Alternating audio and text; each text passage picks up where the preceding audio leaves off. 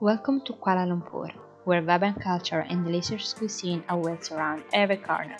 Today, we're diving into the heart of one of Asia's most beloved culinary tradition, hot pot, or how it's better known here, steamed boat.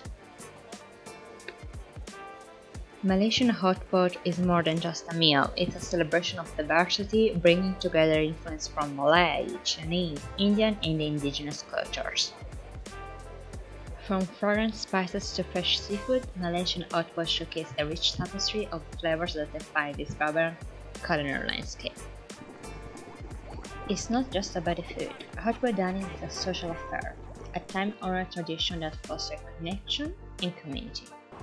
Is everything hot pot? Doesn't matter the weather, if it's cold or if it's hot pot is always the good choice. Now, hot pot is like a communal dining which originated in China more than probably 1,000 years ago, nourished for its rich taste, communal dining, and overall great experience.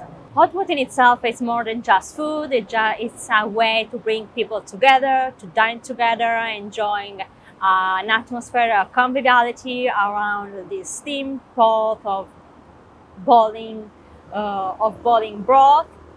So join me while I try this culinary masterpiece of Asian cuisine.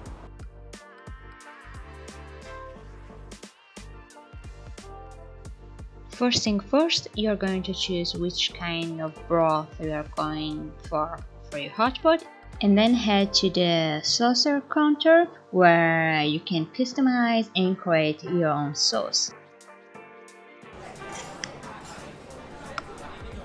There are so many different flavors to choose from, and honestly it's pretty hard to choose just one thing to try, and I have no idea which kind of sauce I was supposed to go for, so I kind of picked what catch my eye. In this case, a bit of soy sauce, sesame sauce, and also some cilantro to give it that kind of zestiness. And of course, as the most important step, you're going to choose which kind of ingredients you want to cook inside your hot pot. Okay guys, this is actually my first time trying hot pot. It's my first time ever. I just asked the waiters to give me some suggestions because I never tried before. So let's try it out. I choose two different broth, one which is a bit more spicy and with Sichuan pepper, and the other which is mild broth. And it's a very interesting concept. You basically just dip your ingredients inside the broth, which makes it very quickly to fry. Let's try it out actually.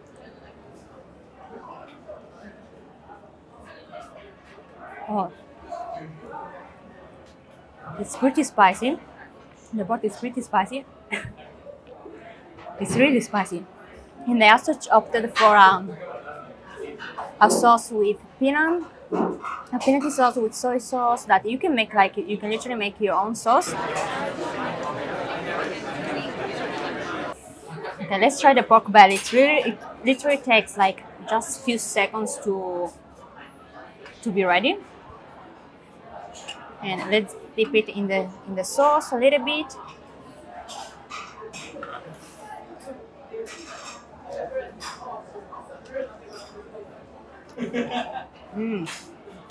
Oh gosh, that's really good. And the sauce, it kind of toned down a little bit the spiciness of the broth.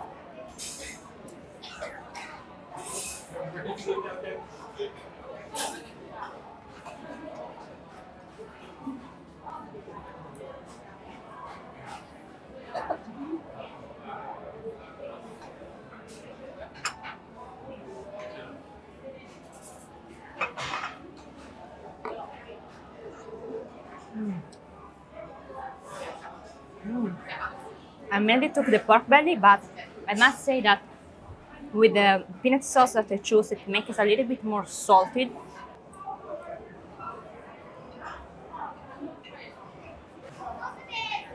Honestly, it's a really nice and interesting experience because, I mean, you cook your own food, and I have no idea what this is actually. It was just something that I never tried before, and I wanted to try. So Once you get used to the spiciness, it's okay. But I really like the concept. I also like the fact that it's quite intimate in this restaurant specifically.